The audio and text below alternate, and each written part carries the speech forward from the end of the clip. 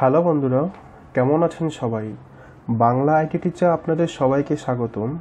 আমরা আজকে জানবো সার্ভার কি ও সার্ভার কত প্রকার এই সম্পর্কে জানবো। বন্ধুরা, শুরু করার আগে আপনাদের কাছে রিকোয়েস্ট, আপনারা অবশ্যই কমেন্ট করে আমাকে জানাবেন যে আমার ভিডিওগুলি আপনাদের কীরকম লাগে। চলুন বন্ধুরা, তাহলে শুরু করা যাক। আমরা প্রথমে জানবো সার্ভার কি। বন্ধুরা, কম্পিউটিংয়ে একটি সার্ভার হলো একটি কম্পিউটার প্রোগ্রাম বা অন্য প্রোগ্রাম বা ডিভাইসের কার্যকারিতা প্রদান করে এমন একটি ডিভাইস যা ক্লায়েন্ট। বন্ধুরা, আপনাদের সহজ ভাষায় বলতে, ক্লায়েন্ট হচ্ছে যে সেবা গ্রহণ করে থাকে, আর সার্ভার হচ্ছে যে সেবা প্রদান করে থাকে। বন্ধুরা, আমরা এখন সার্ভারের প্রকার সম্পর্কে জানব। বন্ধুরা, সার্ভার বিভিন্ন প্রকারের হয়, যেমন web server, এনএনপিটি server, database server, FTP server ইত্যাদি।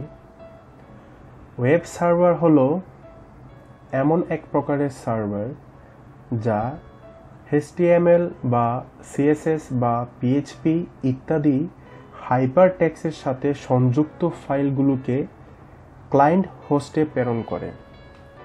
মানে কোনো ওয়েবসাইটকে যেখানে হোস্ট করা হয় তাকে ওয়েব সার্ভার বলে।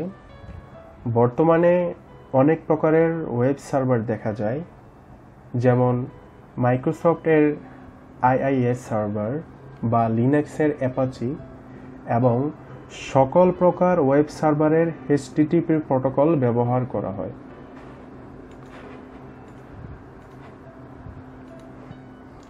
এখন আমরা জানব NNTP সার্ভার সম্পর্কে।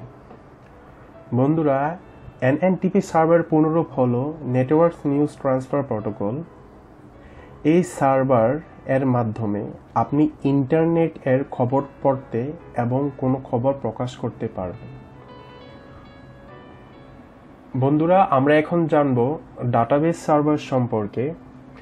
ডাটাবেস সার্ভার হলো এমন এক প্রকারের সার্ভার যার মাধ্যমে আপনি অনলাইনে বিভিন্ন তথ্য সংগ্রহ ও সংরক্ষণের জন্য এই সার্ভারটি ব্যবহার করা হয়।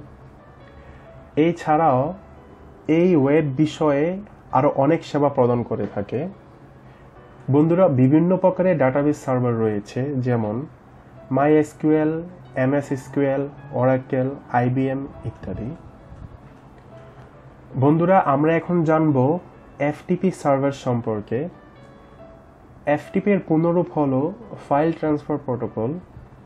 বন্ধুরা, আপনারা নামটি দেখে বুঝতে পারছেন এটা ফাইল আদান প্রদানের কোনো সার্ভার। এই সার্ভারের কাজ হলো ফাইল আদান প্রদান করা। বন্ধুরা, আপনি FTP সার্ভার ব্যবহার করে আপনি একাধিক ওয়েব হোস্ট বা হোস্ট কম্পিউটারে ফাইল শেয়ার করতে পারবেন। বন্ধুরা, এই ছিল আজকের ভিডিও। আমার এই ভিডিওটা আপনাদের কেমন লেগেছে অবশ্যই কমেন্ট করে জানাবেন। আর আমার নেক্সট ভিডিও দেখার জন্য আপনারা আমন্ত্রিত।